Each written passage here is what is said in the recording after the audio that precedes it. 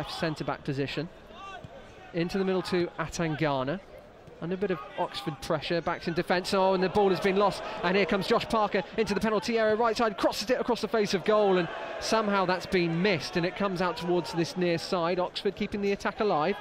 Coyle, left-footed ball into the box, a flick on, up, and it's gone over the bar, and that was a nice sort of little back heel, trying to flick it over Joe McDonald's bar, but that back from Ryan Clampin as the ball is towards the back post, and McCallum tries to get his head onto it. Falls to Maguire on the volley. Oh, and it's gone just wide. The fans in front of me thought that had gone in as it bounced off the advertising hoardings behind the goal and hit the back of the net. Quick look at scores elsewhere.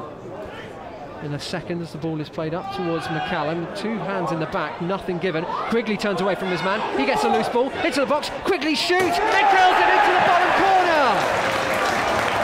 Fantastic goal for Eastleigh. Scott Quigley has put the Spitfires 1-0 up here at the Silver Lake. McCallum seemingly pushed in the back. It rolled through the loose ball to Quigley. Good feet on the edge of the box. Left of the D, shaped to shoot on his right foot and curled a low shot into the bottom corner. And the Spitfires take the lead against Oxford City. It's 1-0 here at the Silver Lake. To the box. Humphrey-Ewers feeds it down the left-hand side to Coyle. Up towards the byline, towards the front post, and Eastleigh just about get it clear up towards halfway, and that's going to be a bit of a foot race between Miccio and Quigley, who's really got his tail up, plays a good ball into Maguire, and now it's 3-on-1. Maguire feeds it down the right to Quigley into the box. He's got a man to his right. He plays him. Oh, and it's gone out of play. A diving challenge in the middle. Oh, you thought that would turn up as a goal. All ends up. It should be 2-0 to Eastleigh. It was a 3-on-2, 3-on-1 situation as Maguire fed Quigley down the right side of the penalty area, about 12 yards out, got it towards the edge of the 6-yard box, brought Chris Haig out, played it to his left in the A34. Corner for Oxford towards the front post. It's really, really poor, and it's out to McCallum, and now Eastleigh might be able to break, and McCallum feeds it to Boldevine, and Boldevine's up against Canis Carroll all on his own. He's got a chance to play into Francioletto to his right, into the box. Francioletto right hand side, across the face of goal, towards the back post. It goes away from McCallum, powerful cross, and it goes out of play for a goal kick.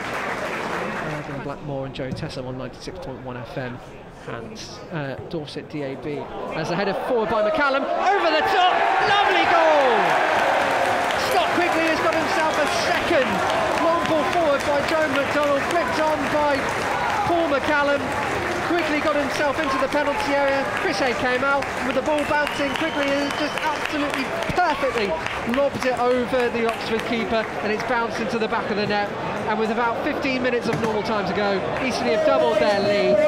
And it looks like maybe they've got themselves the 3 points this evening. One done and starting to turn the screw. Tafari Moore down this right-hand side. He's got Fonku for company. In the middle to Coyle, who swapped wings. Shapes to go on his right, goes on his left. Moore up against Clampin. Going to go onto his left foot. Coyle out towards Fleet. Can he get a ball into the box, or is he going to go for goal? Feeds Parker in the box, right side, tries to hit it across the face of goal, blocked. In comes the cross from Moore towards the edge of the box. Coyle onto his left foot, away from Atangana, shoots, brilliant goal! What a strike that is from Lewis Coyle! Collected the ball on the edge of the box, right of the D, got away from Atangana on his left foot, has curled an absolute beauty into the top right-hand corner. And just like that, Oxford City have themselves a way back into the game. It's Eastleigh 2, Oxford 1. Fleet back to Humphrey-Ewers, all the play on that far side, about 30 yards from the Oxford City goal. Back to Parker, 25 yards, drives towards the edge of the box, gets away from his man, he's brought down into the penalty area, free kick. Eastleigh supporters thought that maybe Josh Parker went down too easily, and Oxford City have yet another chance for them, a set piece, about 25 yards out left of the D. Definitely a good opportunity for a right footer to try and bend this into the top corner. And there's a bit of a hush now. 4-man wall for Eastleigh, just in line with the penalty spot. Latrell Humphrey-Ewers with about 3 minutes of normal time to go. Everyone back for Eastleigh in the penalty area. Whistle goes. Humphrey-Ewers steps up, blocked, edge of the box. Humphrey-Ewers with the deflection, scores!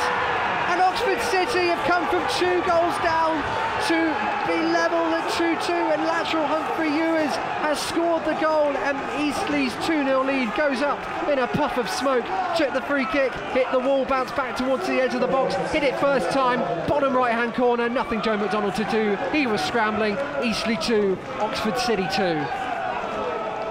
Those Oxford City fans going absolutely ballistic on the opposite side of the pitch as they make another change to Oxford City. They form something on the byline.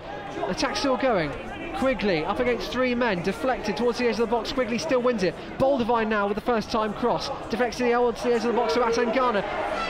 Left of the D, and Clampin gets the ball taken off his toes by Pierre Foncou. Carter wants the ball down the left. Clampin finds him up against his man. He's going to have to come up onto his right hand side, flicks it in towards Clampin, receives the ball left corner of the box. What can he do? Can Charlie Carter? Boldivine 25 yards out. Boldivine feeds it to Quigley down the right channel across the face of goal, and it's gone into the near post side netting.